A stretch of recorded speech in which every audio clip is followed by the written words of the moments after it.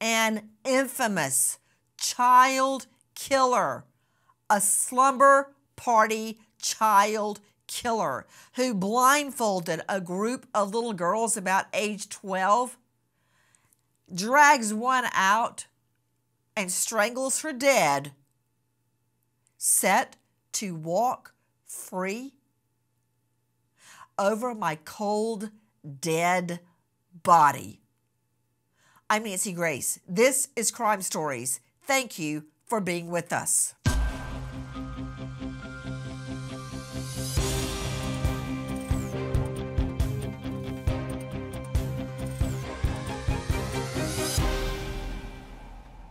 This man succeeded in what he was trying to do, which was pierce my son through the heart and pierce the rest of the family. It was just plain despicable, and it shows the kind of people child molesters are. Yes, it does, and I am referring specifically to a child killer, Richard Allen Davis, sentenced to death in the brutal murder of a beautiful 12-year-old little girl, Polly Klaas. Listen. He broke the contract. For that, he must die. And Mr. Davis, when you get to where you're going, say hello to Hitler, say hello to Dahmer, and say hello to Bundy. And good riddance, and the sooner you get there, the better we all are. Truer words were never spoken, but since that time when he got an chewing, technical legal term, in court by Polly's father, Mark Klaas, he has been given 3 hots and a cot ever since. In the last days, we learn he, Richard Allen Davis, the killer of Polly Klaas, could walk free. Joining me in all-star panel to make sense of what we are learning. But first, I want to go to my longtime friend and colleague, Mark Klaas. You hear me talk about him often in completely unrelated cases because I compare every parent, every loved one, whether it's a mother, a dad, a grandma, a grandpa, an uncle, a boyfriend, a husband, a wife. I compare them to Mark Klaas. Because when Polly went missing, bam, bam, bam, bam, bam, on Klaas's front door, he opens it up and he says, take my fingerprints, take my blood, search my place, search my car, search my office, hurry, do it now. I'll do anything. I'll take a Polly. But find my daughter. Quit focusing on me. Please, time is ticking. That is Mark Klaas. And since his daughter's death, her murder, he has devoted himself to finding missing people, solving unsolved homicides. His whole life was contorted and twisted by Richard Allen Davis. Mark Klaas, thank you for being with us. What went through your mind when you heard about this proposed legislation? Well, it was a stab in the heart, Nancy. And what it did is it just pulled everything right back up to the forefront. It brought the crime back to the forefront, the trial. You know, I think about Polly all the time. I think about Polly every day. But once this guy got onto death row, I put him out of my mind. And there have been very few reasons for me to think about him or to consider him at all over the course of the last 30 years.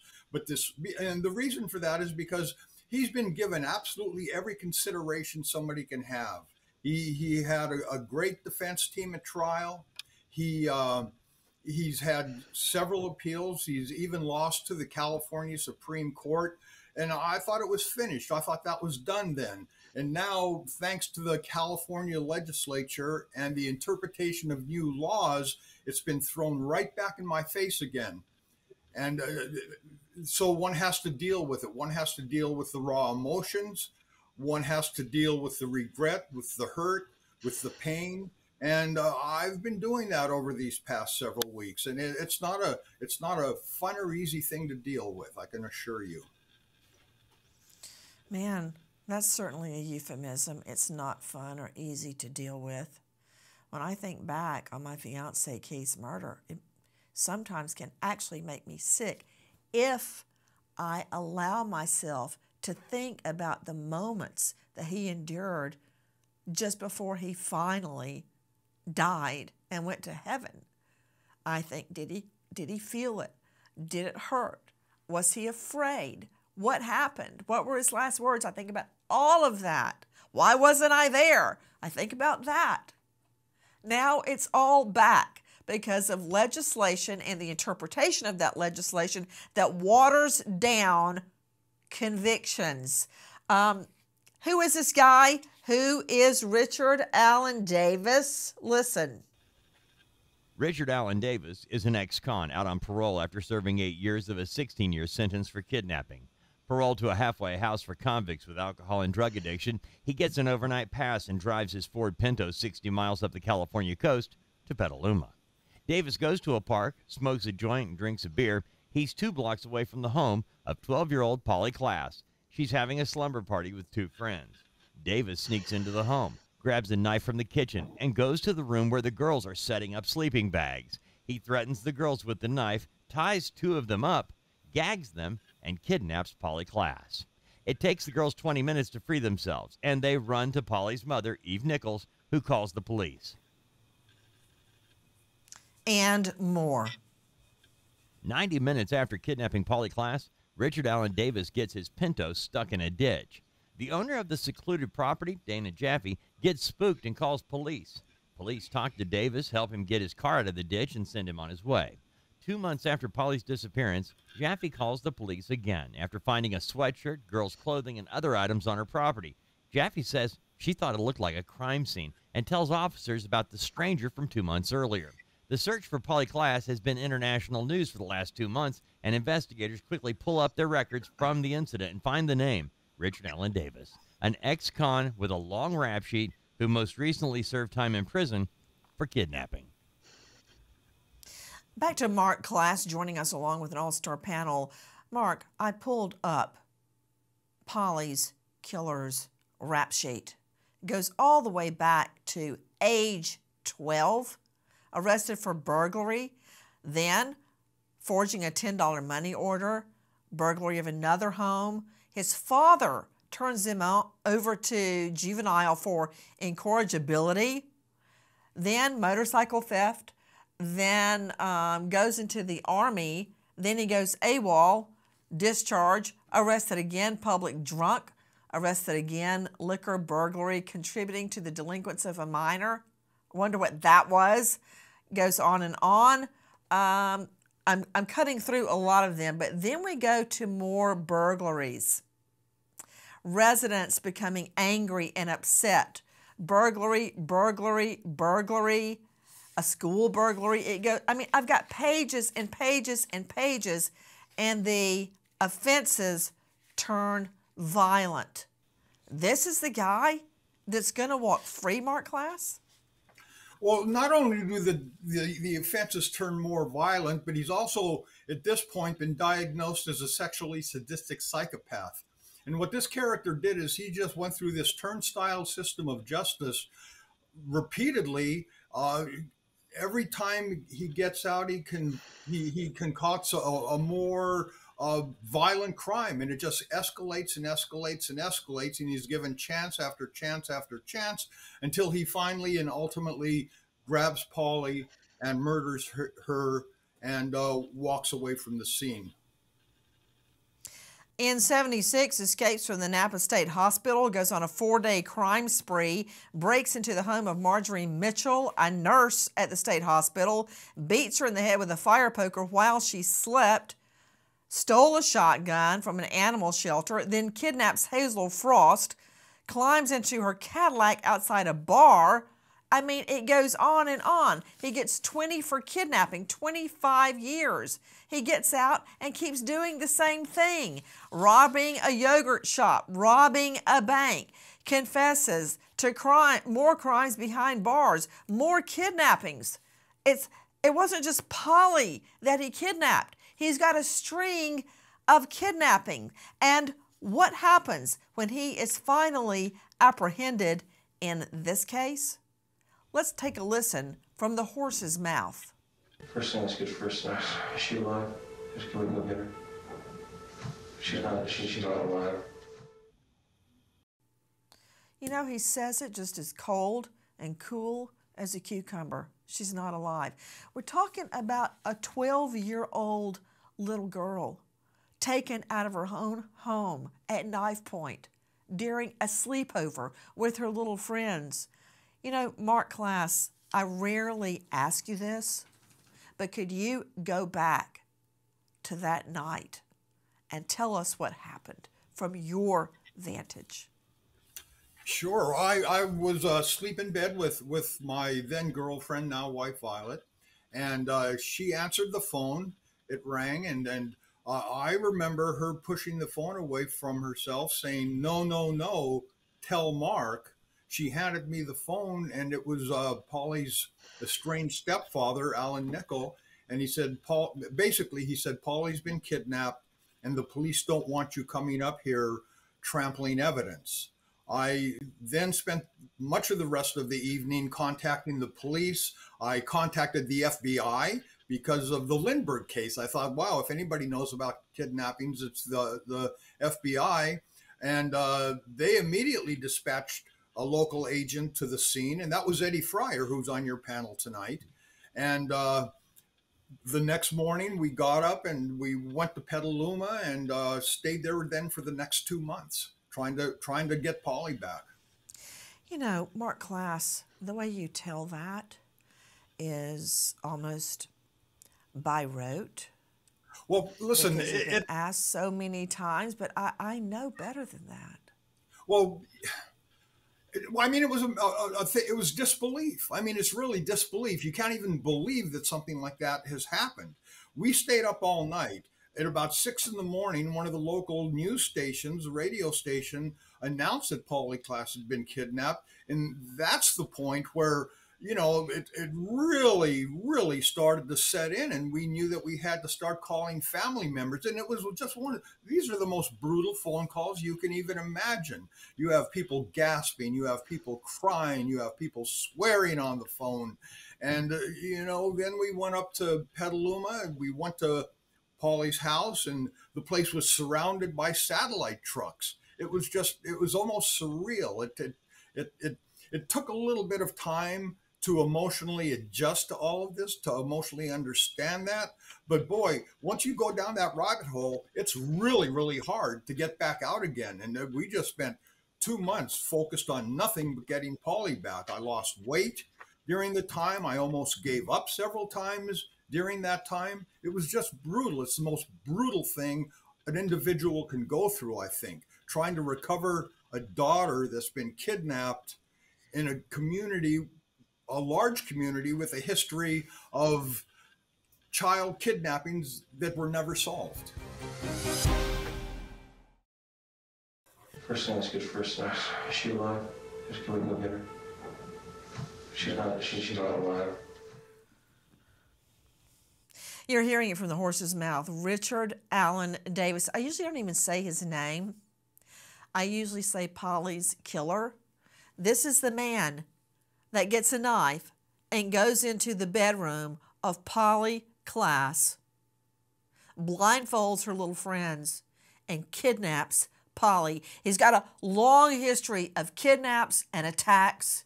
His crime started at age 12, and now legislation and the interpretation of that legislation threatens he will walk free. Listen to more he told police. Why don't you tell me what happened that night?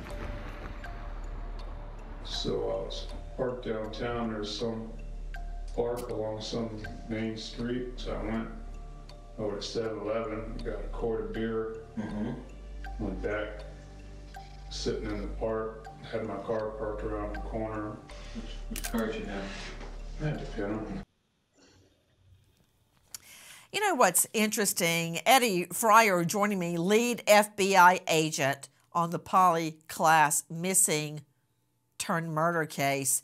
Eddie Fryer, I don't know if you've ever noticed this or not, but I've dealt with a lot of defendants, and they'll start talking and they're very free telling their story, and then all of a sudden, when it gets to criminality, things, quote, get fuzzy. And that's where they don't remember as well.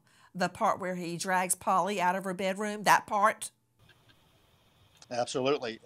In the case of Richard Allen Davis, when he confesses, now I don't like to call it a confession because it's woefully short of a confession. His statement is riddled with deceptions and lies and omissions, and he crafts his story about being in Petaluma that night, having a beer and smoking a joint, and he somehow ends up in Polly's house, doesn't know why he picked that house, enters the bedroom. He's kind of foggy about the events in the bedroom, but he ends up taking Polly out of the house, puts her in the car, and he drives around that night. It's late at night.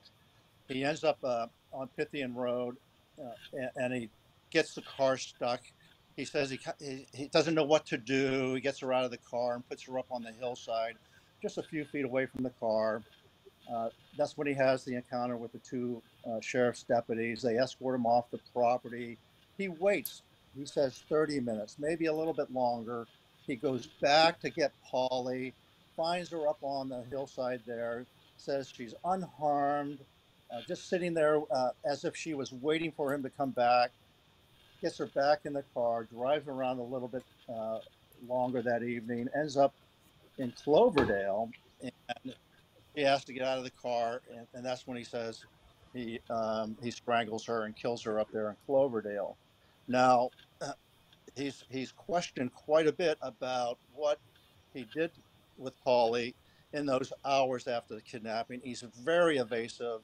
You can tell he's lying because of all of the behavioral characteristics in his tone, his pitch, the words he uses, that sort of thing. But clearly, he missed going into the house, tying up the girls, taking Polly out of the house, and ultimately killing her up in Cloverdale. But he leaves a lot out of this story. But the evidence says a lot happened between the kidnapping and the eventual killing of Polly up in Cloverdale. A lot happened, such as what? Well, when you examine the crime scene up there on Pythian Road, and again, that's where he took Polly after the kidnapping, the crime scene itself suggests a lot. At the crime scene on the hillside, we find a large men's black sweatshirt laying on the ground. We find a condom. We find a condom wrapper. We find red tights that belong to Polly. We find the ground visibly disturbed. All of that suggests that there more than likely was some sort of an assault up there on the hillside. And then later, when we recover the body from Cloverdale, the state of her clothing on the body suggests that there was something that happened to Polly either up there at on Pythian Road or Cloverdale. And the jury heard that evidence. They weighed all that evidence, and they found that there was more than likely an assault of Polly Klaas up on Pythian Road.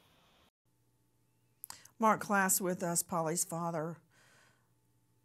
Mark, usually I do not condone any misbehavior in a court of law, but there was a moment in court that you actually lunged at Richard Allen Davis. If you could have gotten your hands around his neck, what would you have done?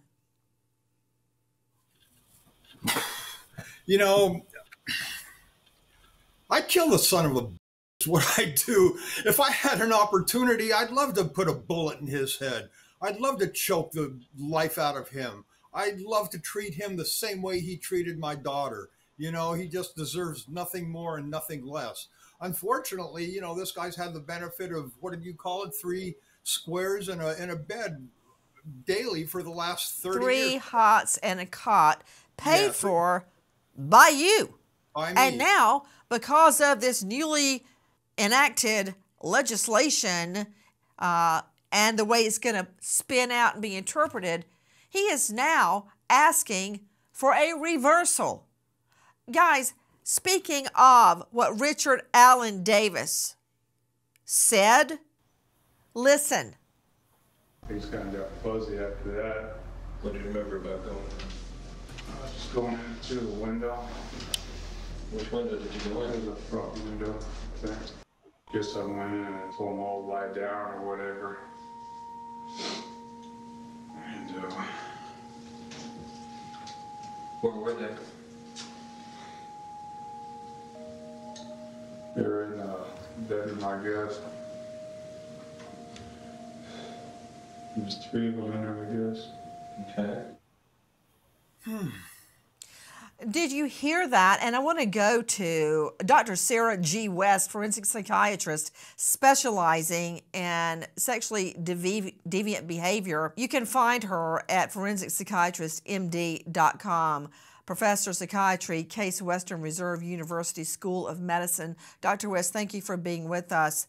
Did you hear what he said right at the beginning, Dr. West? He says, things got fuzzy after that. It's like he got transported. Have you ever seen Harry Potter, where they can transport to another location just like that? It's like he was riding around, having a joint, drinking beer, and then all of a sudden he says, I guess I went in and told them all to lie down or whatever. And where were they? In a bedroom, I guess. There were 3 of them in there, I guess. He's like, whoa, why am I here with a knife in my hand? How did that happen? Because he broke in and threatened 3 little girls, age 12, with a knife, and then takes one out and rapes her and murders her. Polly Klaas.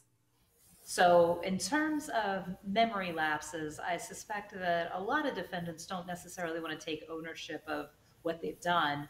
I don't know that there could be an actual memory lapse, more of just vague answers to avoid accountability.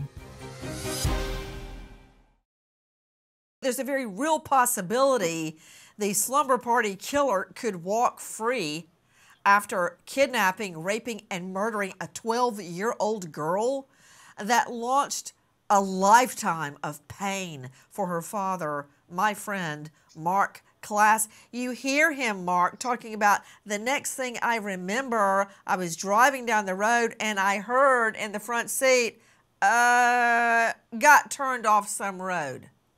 He's glazing over everything he doesn't want us to know. But the fact remains that he did what he did, and he tossed her off the side of a freeway, and he covered her with plywood, and was somehow able to take the authorities back 2 months later. I don't know what to say about anything that this guy does or says. It's all self-serving. It's all to help his situation. And the last thing he wanted to do was go to prison as a child rapist. I mean, there's even a code of conduct within the prison walls, and these guys are at the bottom rung. So, you know, he was doing everything he could to mitigate his situation, I guess.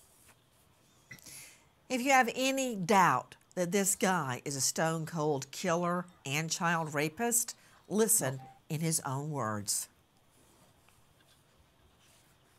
she was still alive and everything, you know. Trying to figure out what the I was going to do at that point. And the car got stuck. I had her get out of the car.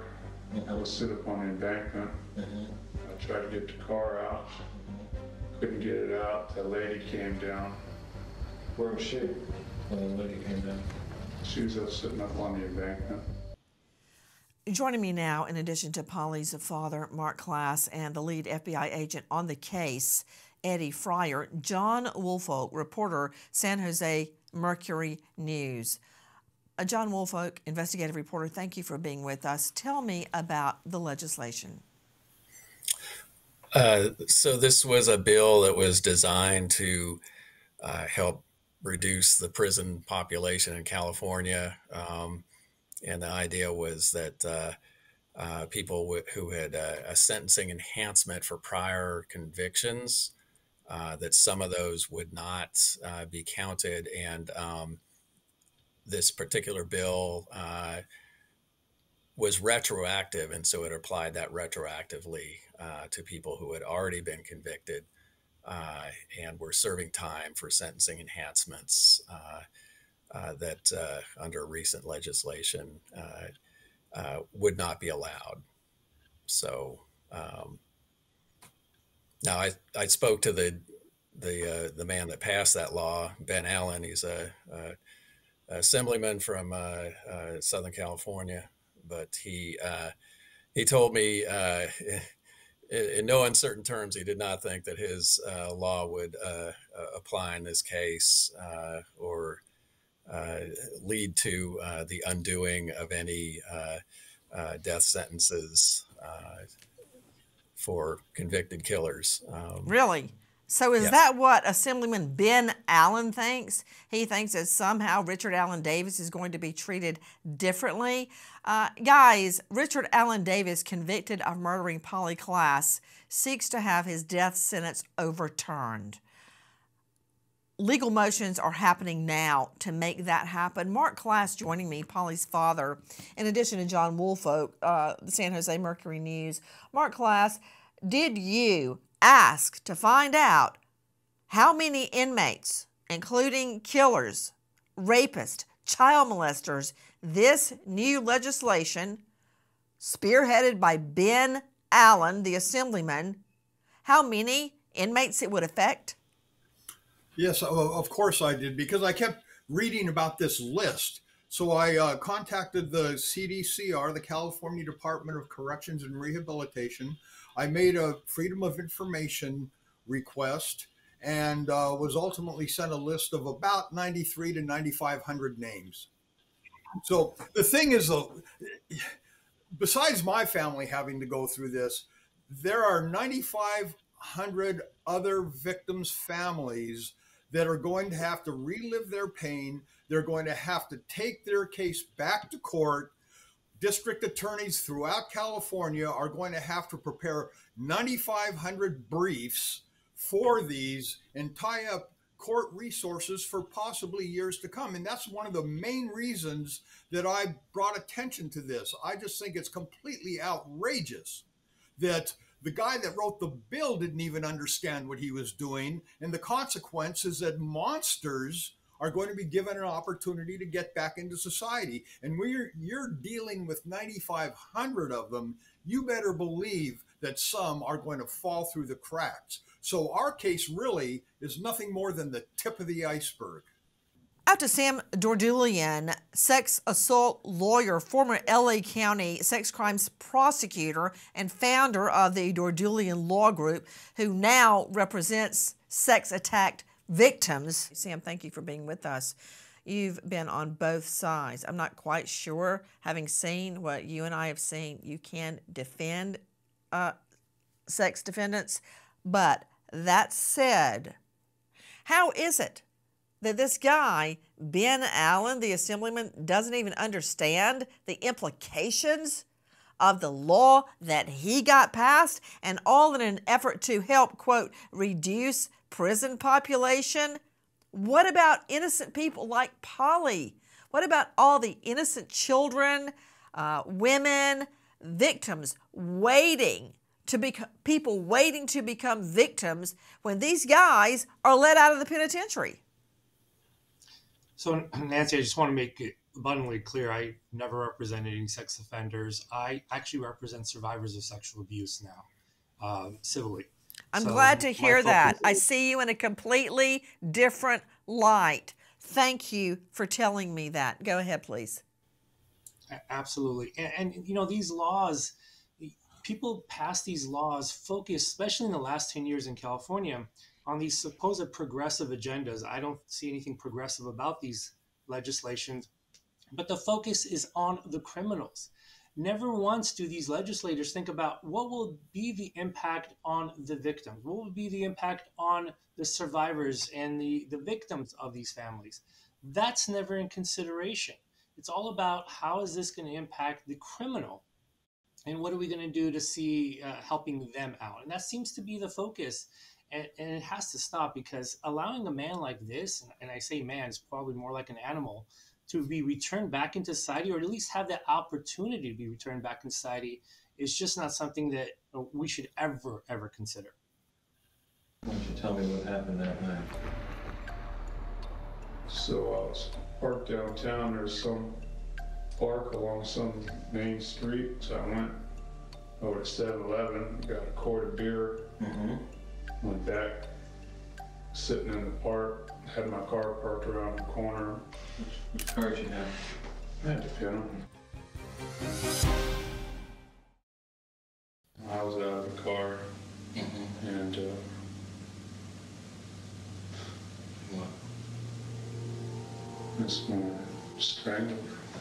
Or she was coming back to the car to get back in. Strangled her? Yeah. What'd you use to strangle her? Piece of cloth. You are hearing convicted killer Richard Allen Davis describing the murder of 12-year-old Polly. To Mark Klaas, this is Polly's father. Mark, could you believe it when you heard about this legislation? No. Well, I don't know. I mean, since 2011, the state of California has been doing everything they can to empty the prisons, negate or eliminate the death penalty, kill the 3 strikes law. And as your previous guest said, it's all designed to help the criminal. And there's absolutely no consideration at all given to the crime victims community. They could care less about us. I know that for a fact. So I was surprised, I guess, to some degree, but you know, it didn't hit me like a sledgehammer, because it's expected in the California legislature now for these kinds of things to happen. It's just an erosion of public safety, one after another. And although they claim that the crime statistics have gone on, you have to look deep into that and see how crime has been skewered in California. People will tell you one after another that crime is going up and up and up. And you can just see it in San Francisco with every major retailer practically that exists is pulling out of that city because of crime. And it's the same with violent crime. So was I surprised? I guess to some level I was surprised, but it wasn't the body shock that it might be in some other place, because California's been moving down this path for a long time now. Governor Jerry Brown and now Newsom, they love to sign this kind of legislation. Violent criminals have an amazing and great advocate in Sacramento, and it happens to be the governor. This is a crime that struck fear into the hearts of parents across the country, across the world. This family did everything right. Mom was at home sleeping next to her daughter in another bedroom with another daughter.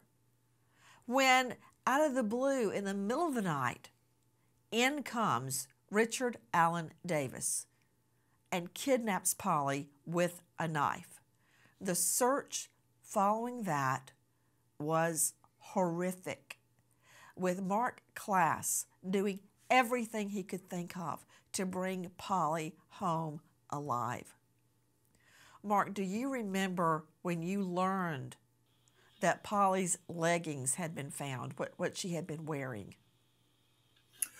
Yes, I do remember that. I remember it specifically. It was during a meeting with 2 law enforcement officials. Eddie wasn't part of that meeting. And they told us that they had found these things at the Pythian Road location where Dana Jaffe discovered them. And they then tried to convince me that Polly was dead. And it became an unbelievably contentious meeting, because even at that point, I wasn't willing to accept the obvious.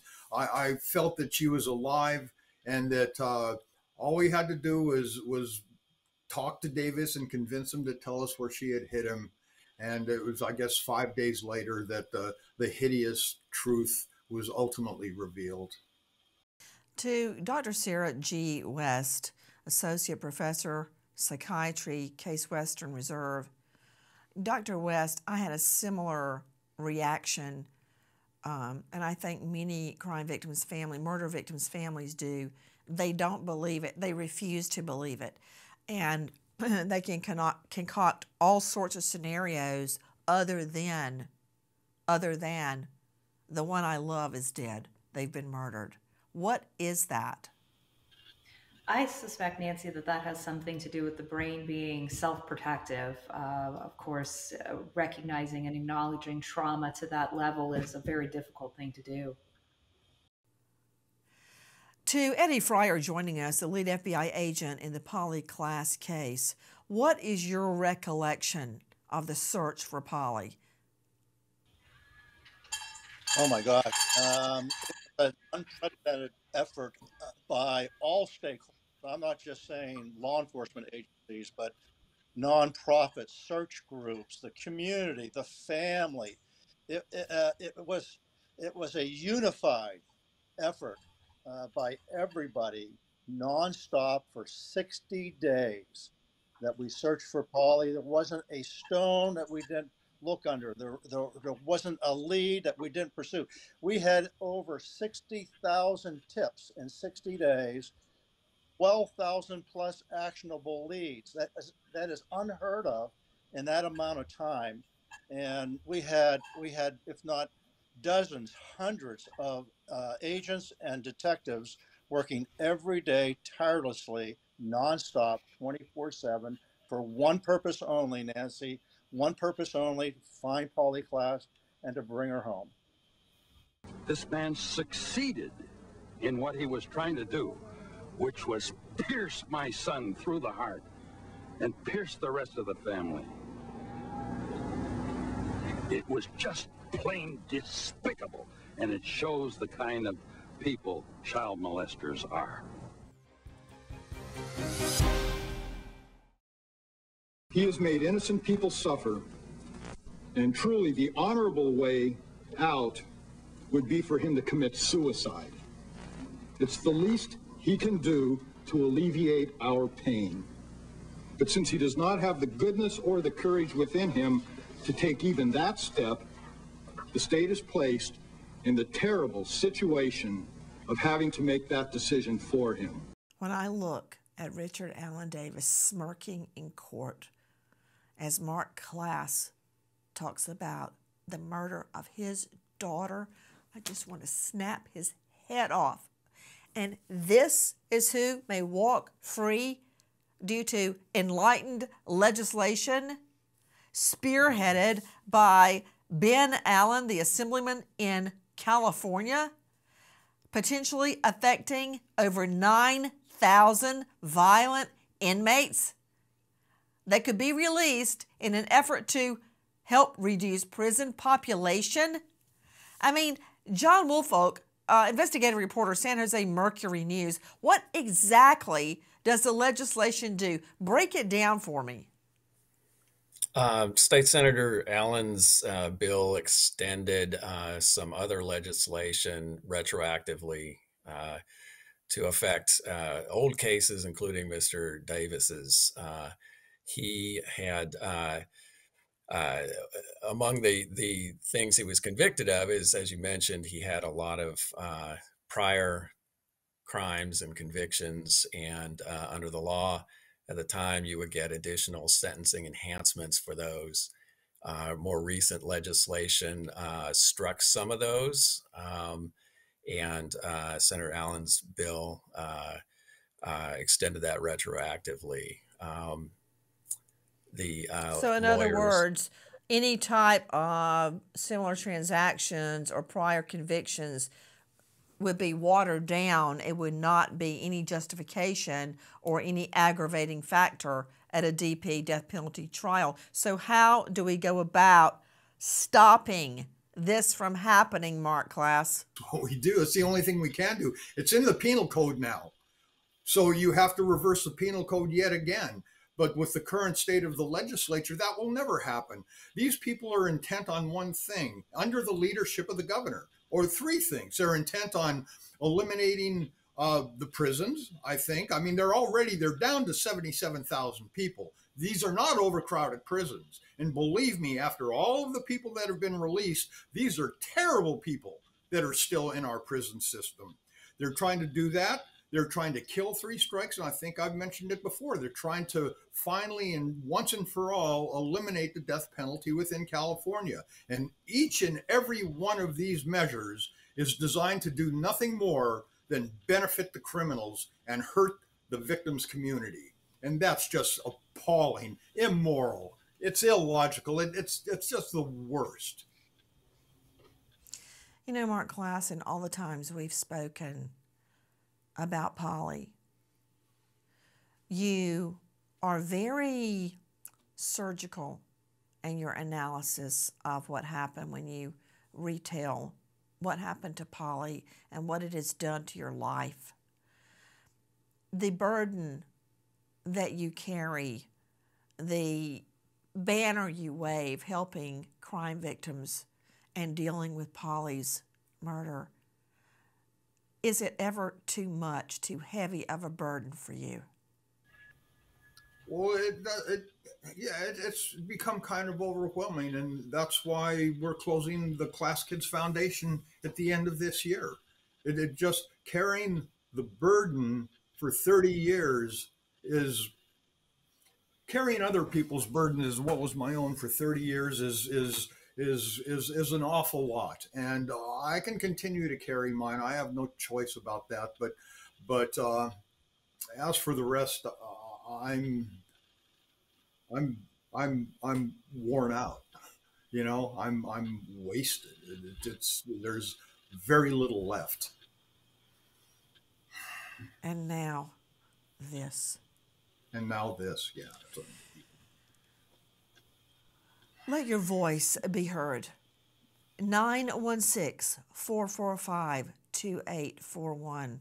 Repeat, 916-445-2841.